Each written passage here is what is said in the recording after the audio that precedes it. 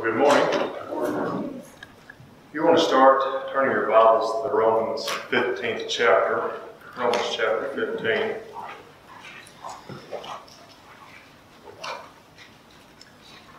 Ever since I was pretty young, I was always told to set goals.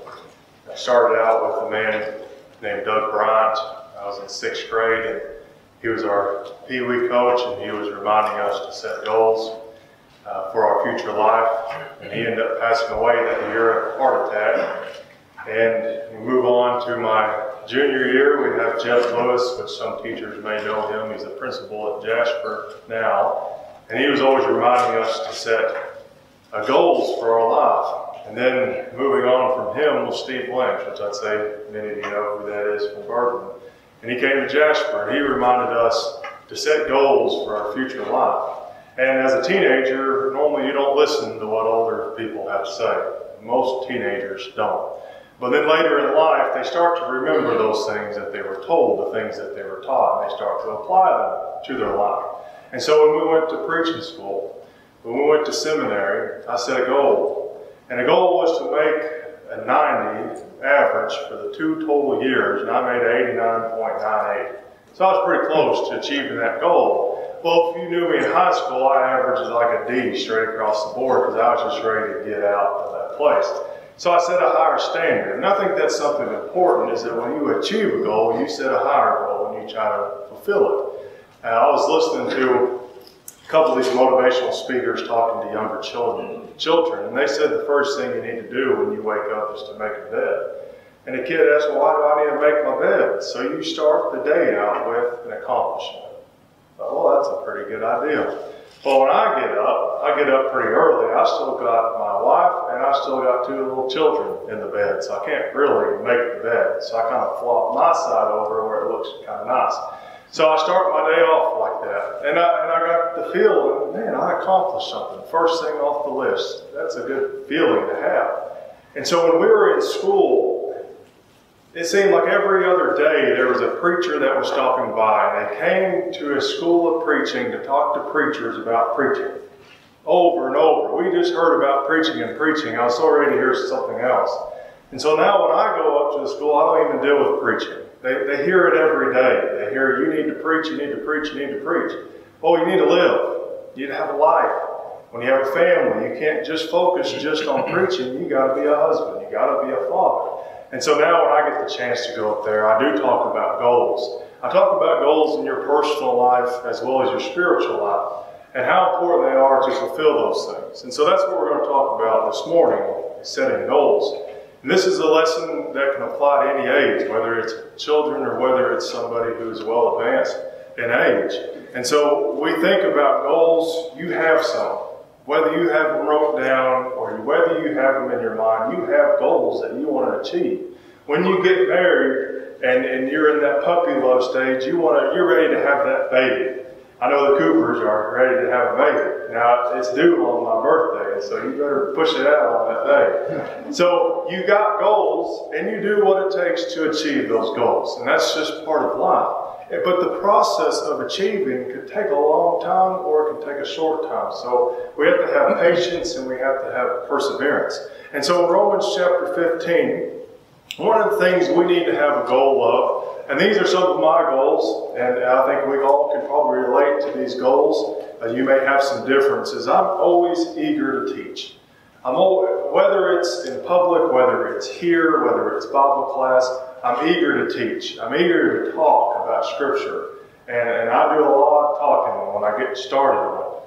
Yesterday I had the chance to play in a disc golf tournament at North Ark.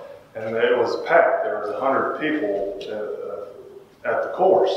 And so I got a chance to be on a cart with 4 other people, and I yacked and yacked all day long about Scripture. They didn't even like it. I just kept on and kept on. And so I'm always eager to teach.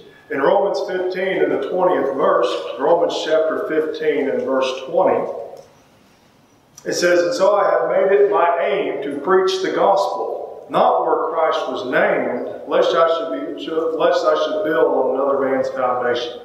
There was not another gospel preacher there yesterday.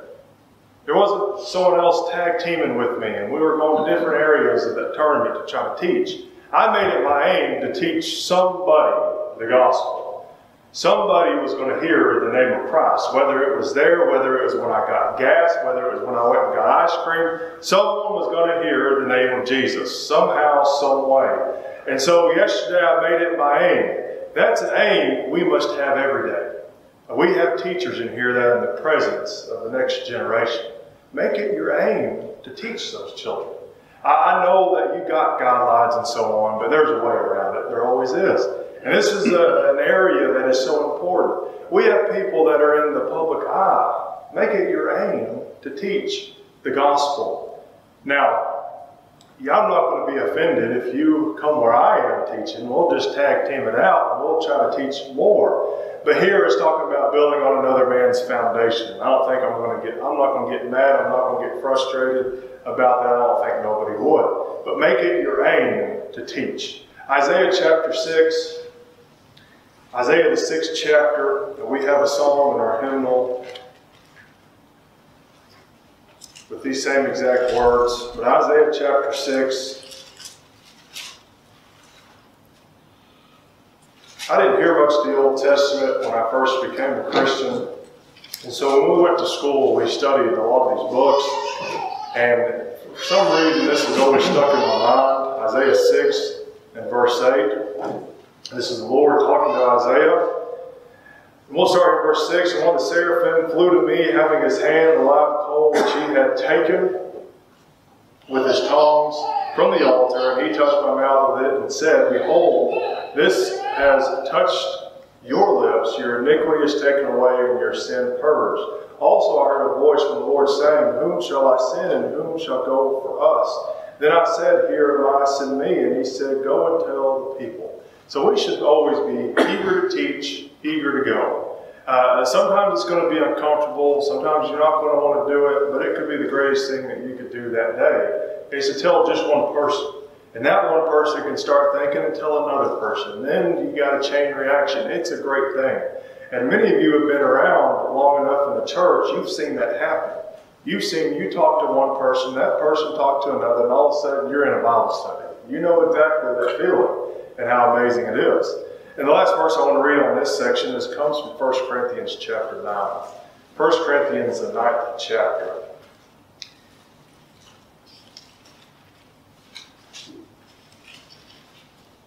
First Corinthians chapter 9, verse 16.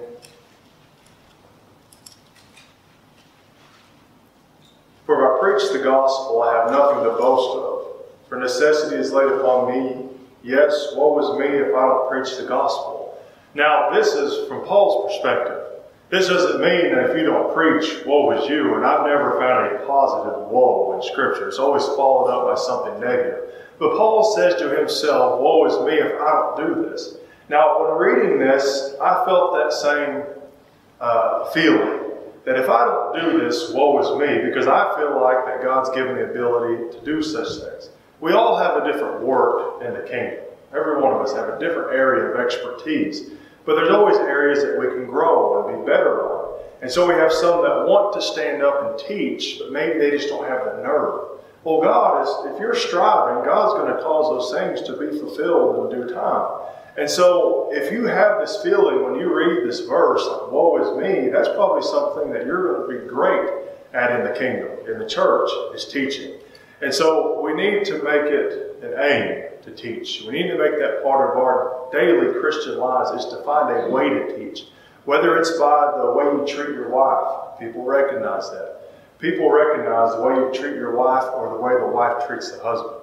When the wife's not around and she's not bad-mouthing her husband, that's a great thing in this world today. And vice versa with the husband and the wife. And then the parents talking about their children, bad about their children. You know, you can set examples in many different ways, and you just need to find that way to teach those who are around you.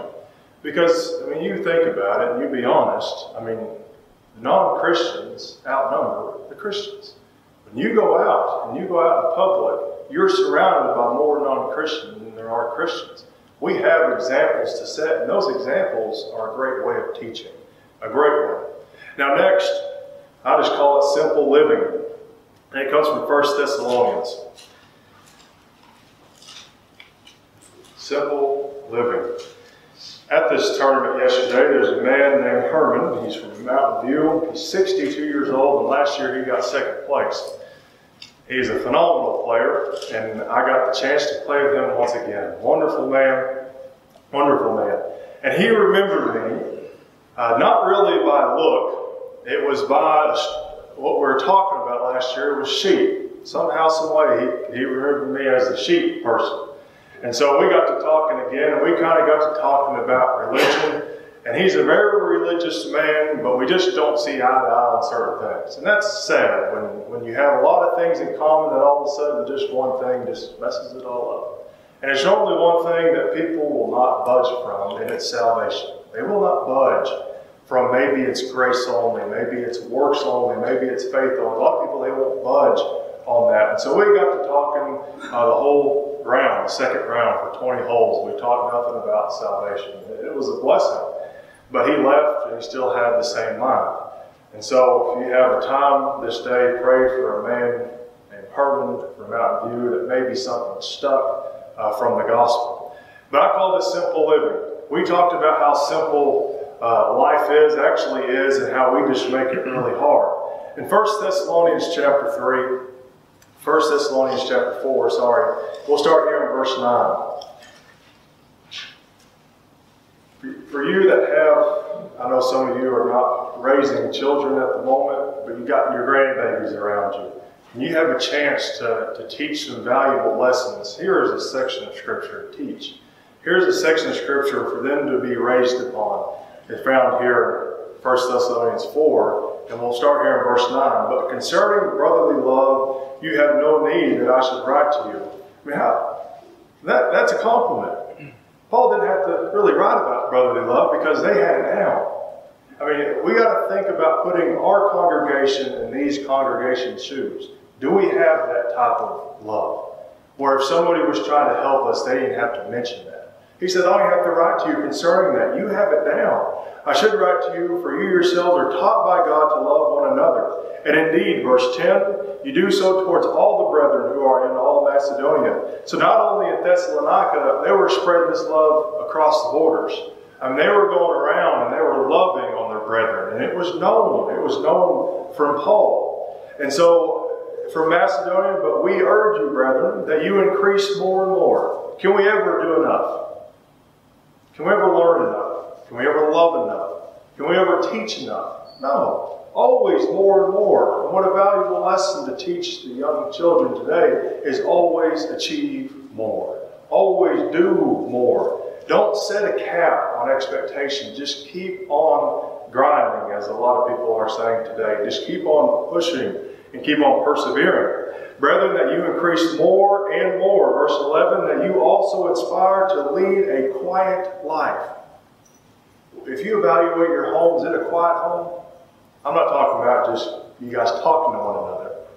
But are you quiet home? Do you just kind of stick to your business and get things done that you need to get done? Or do you go over to your neighbor's house and tell them what they need to get done? What type of house do you have? You know, we have a pretty quiet house. And I like it that way. I like not being able to see my neighbor's house. It's wonderful. It's a joy. Not that I don't like my neighbors. I just like being secluded. I love where I live. National Forest touches all the property. So I'm not worried about someone just coming up in my backyard besides an animal. But we did have a couple of lost hikers come up through the field. That was a weird day. But other than that, you know, I like being secluded. And you've learned that about me. I like a secluded household. But I don't mind to get out and talk. And I think you know I don't mind to talk to people. So live a quiet life. To mind your own business. There's a big one. Mind your own business. You know, that's a big issue. Now, if it's a spiritual matter, I'm probably going to get in your business. Not mean, not judgmental, but we need to try to help each other there. If you see me struggling, help me get picked back up and go forward. Please do so. Do it nicely. Don't be all mean and snotty about it. And I won't do the same to you. But mind your business. Live your life and try to achieve what you need to achieve. Now, if someone wants you to help in their life, help and aid them.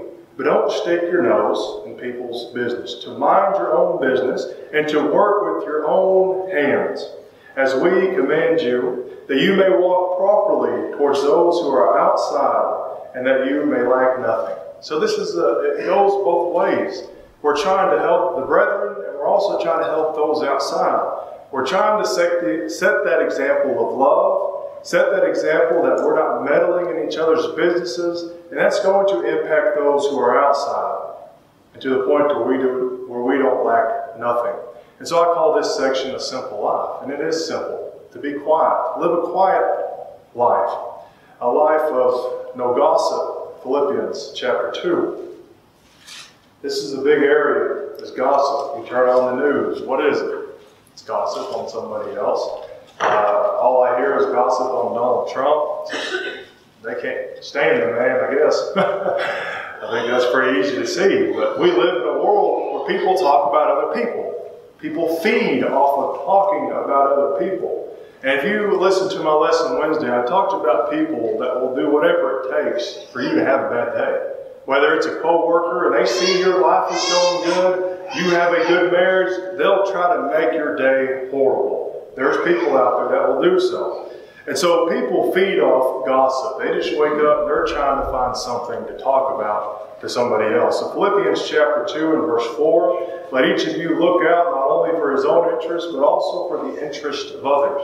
You know, we're supposed to have each other's backs. That's what I really get from this particular verse, is we have each other's backs. I'm going to be invested in your interests spiritually and physically if you want me to. And if I ask you to do the same, I expect you to do the same. We are supposed to be family. Family helps one another. My mother-in-law had $300 to $400 stolen from her one time. And so what would the family do? We got money together and we replenished it for her. We're family. That's what we do. We should do that here. And I have high expectations of this congregation. You know, when I first came here, I already felt family. I felt that energy. And I still feel it to this day. You know, that's important that we have each other's backs. And that should always be a goal for a congregation, is that we're always there for one another. 2 Thessalonians chapter 3. 2 Thessalonians chapter 3. I would encourage you to write these down if you would just like a copy of this. These are, in my strong opinion, these are some important verses for the moment. 2 Thessalonians chapter 3. We'll start here in verse 11. 2 Thessalonians chapter 3. We'll start in verse 11. For we hear that there are some who walk among you in disorderly manner, not working at all, but are busybodies. Busybodies. People look over that verse a lot. People look over that word a lot. This word is not positive. Nothing comes out of good out of a busybody when talked about in Scripture. Now we can apply busybody to today for someone who works really hard for their family, who's trying to get all the bills and pay-ins meet and so on. But that's not what it talks about in Scripture. This is a person that just has nothing else to do but go to house and talk about other people. Instead of doing what they're supposed to do, they're doing everything else. This is a busybody. Now this is not a good thing to be. Now look at 1 Peter just for a second. 1 Peter chapter 4. And you probably ran across when studying busybodies before, and I never found where it is a positive thing to be. So don't be it. 1 Peter chapter 4, let's start here in verse 14. 1 Peter 4, and we'll start here in verse 14. I want you to notice how bad a busybody actually is. If you are reproached for the name of Christ, blessed are you. For the Spirit of the glory and of God rest upon you. Make sure I'm in the right section. Yeah, verse 14. If you are reproached for the name of Christ, blessed are you, for the Spirit of the glory and of God rest upon you. On their part he is blasphemed, but on your part he is glorified. But let none of you suffer as a murderer, a thief, an evildoer, or as a busybody. You see what kind of category a busybody's in? Murderer, a thief. Don't be a busybody. Don't worry about sticking your nose in other people's businesses if it's not asked.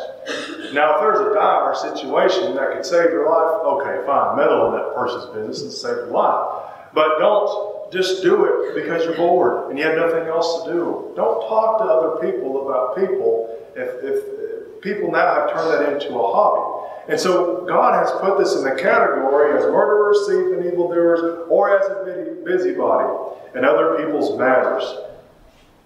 I mean, what a group of people to be listed in. Don't be that person. Don't be a busybody. Now, instead of being a busybody, learn how to labor. Now look at Ephesians 4, verse 28. There is plenty of work that can be done in and outside God's kingdom. You have plenty of work to do just at your own home. You can probably think of 10 things right now that need to get done at your house. That can just be inside the house. Then there's probably a lot that can be done outside the house. That doesn't even count if you've got a junk shed that's just full of tools and full of junk laying around. That's not even counting the barn that may need to be cleaned. There's plenty of stuff that you can actually be doing. And then you have in the kingdom. How much work is there in the church? Endless. Because we can't reach all people. So part of the work of the church is to convert, is to teach. And so there's always work that we can be doing. So instead of being a busybody for self-pleasure or for selfishness, find a way to be a busybody for the work of Christ. So Ephesians, the 4th chapter, look at verse 28. Ephesians 4 and verse 28. Let him who stole steal no longer, but rather let him labor, working with his hands what is good, that he may have something to give him who is in need. So we have a work, whether it's a physical labor or whether it's a spiritual labor, there's work that needs to be done. Now, I didn't read this a moment ago. You don't have to turn back there. You probably looked at it. But 2 Thessalonians chapter 3, we were just there a second ago. But I want to read this verse. 2 Thessalonians chapter 3 and verse 10.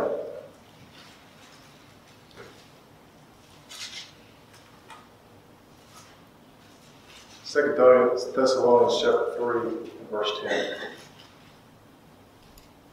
For even when we were with you, we commanded you this: if anyone will not work, neither shall he eat. You think people need to read this over and over again?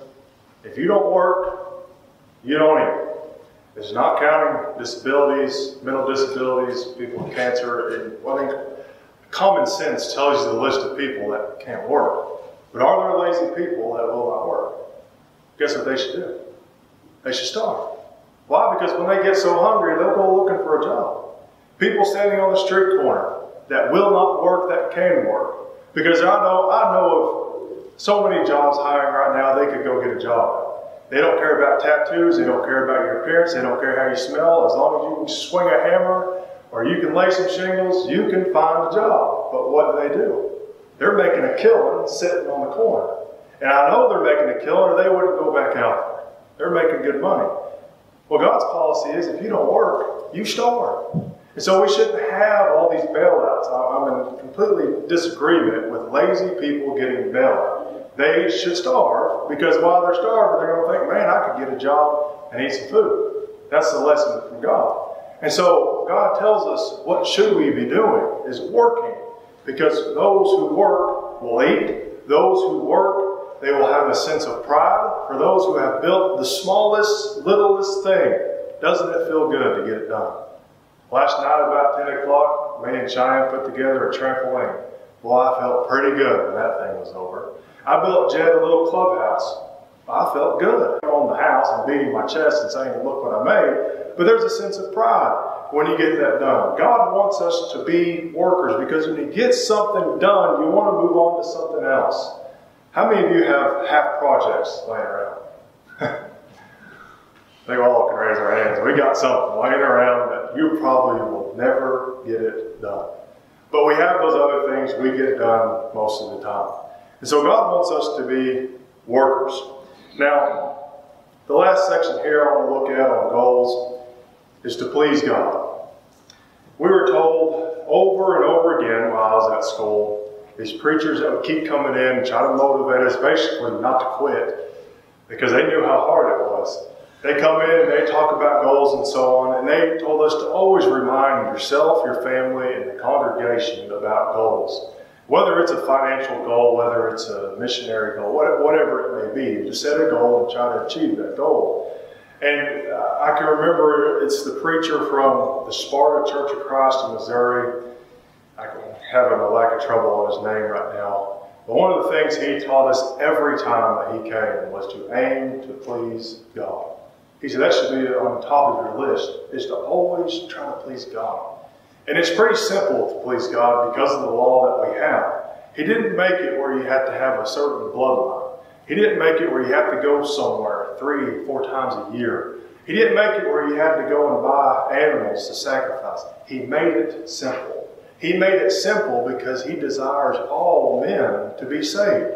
And so it's simple. We can understand what it takes to please God, but it needs to still be a goal. So let's look at 2 Corinthians chapter 5. 2 Corinthians, the 5th chapter. And for that section, for those who take notes on the laborers, write down Matthew chapter 20 and the first verse and following. And that is the parable of the vineyard and how Jesus has hired people to go out into his vineyard and to be workers, to be laborers. And that's an important parable to study. And so, 2 Corinthians chapter 5. 2 Corinthians, the 5th chapter. And we'll start here at verse 9. 2 Corinthians 5, we'll start at verse 9. Therefore we make it our aim, whether in present or absent, to be well-pleasing to him. For we must all appear before the judgment seat of Christ, that each one may receive the things done in the body according to what he has done, whether good or bad, knowing therefore the terror of the Lord, we persuade men. So when we understand judgment, we understand the fear and the terror of the Lord, what do we try to do? We try to tell others about that. I mean, that would be pretty selfish for you to understand judgment and then keep it to yourself. There's other people that's going to face this day, and he says, it is my aim to be well-pleasing to God. It is my aim to let people know about this, to persuade men. But we are well known to God. I also trust that we are known in your conscience. So you think about the persuade men. Many of you have been to a car dealership, and what do they try to do with that new car? They try to get you to buy it. They'll offer all types of deals, whether it's, they'll take your car and they'll buy it for a higher price. I mean, they know what they're doing. But what are they trying to do? They're trying to persuade you to buy this car, and they won't let it go until you literally just have to leave. That should be not the intensity, but our attitude when dealing with men of the world. We should try to do whatever it takes to get them to obey that gospel. And that's why it's good to be a student of the Word, is to know how to persuade people. Here, Paul says to persuade men because of the judgment that is coming. And that's also why we are trying to be pleasing to God, is because we understand the day of judgment and what it actually holds. Because I listen to a lot of these comedians, and a lot of them are real funny, but they all kind of have the same idea. I can do whatever I want and say whatever I want now, and at the end I can just ask God to forgive me. Because that's the whole message of the gospel. That's not the message of the gospel. The message of the gospel is to live a faithful life, and then when that day of judgment comes, he will evaluate that life, and he will give you the great day of entrance or the great day of denial. It's not something you just do at that moment. It's a lifelong action of being a Christian. It's something that you are. It is a verb. A Christian is not a noun. It's a verb. It's an action that you are. You are like Christ. And so people that have that mentality need to be corrected. And so we want to please God because, one, the rewards of heaven, the rewards of that home, the rewards of that destination, and also for judgment. We want to be pleasing to God because of that. That's why this is an important goal to have. So Acts chapter 17, I got a couple more verses, but I want to end on this verse here. Acts 17, verse 31. And for those who are big note takers, I'm glad to give you what I have that I didn't read. There's about 30-something verses. That's a lot to take in one lesson. So Acts 17, verse 31. I'd say many of you have an underline, probably under this section here, Acts 17, verse 31. Because he is appointed a day on which he will judge the world in righteousness by man whom he has ordained. He has given assurance of this to all by raising him from the dead. And so we have a day. Do we know the day? No. In Timothy, it talks about that day is coming as a thief in the night. We will never be prepared for that day. And we can be prepared spiritually, but physically, we're not going to be ready for it. We don't know when it's going to happen. Jesus himself, he's told us that he does not know the hour. Only the Father in heaven. Have you met someone that believes in people that believe they know the day that Jesus is going to return? You tell them that they're smarter than Christ himself. Christ does not even know the hour which he is going to return. Why? I don't know. I wasn't there in that discussion that the Father had with the Son. It says only the Father in heaven knows the hour in which the Son of Man will come. And so that day is a great day. It is a great day, and that's weird to say that, but it's a great day for those who are prepared. Because we know what lies past Judgment Day. We know there's no condemnation in Christ Jesus. And if there's no condemnation, you're not going to be negatively judged. That's the great thing about being a Christian. Is Judgment Day is just a passing, as many people say, it's passing over the Jordan River to get to the Promised Land, which Israel had to do. And so you think about these goals. One, eager to teach. It can be scary. You can get them butterflies that make you want to everywhere. But whatever it is, find a way to teach. Good example. Husband, the way you treat your wives. Wives, the way you treat your husbands sets a great example. And the way the parents treat their children and the way the children behave set a great example. You being in your workplace, whether it's just blessing your food, whatever it is, people notice everything you do. People watch, especially when they know that you're a Christian. They really watch everything that you do. So set that great example. That is a great way to teach. And then live simple.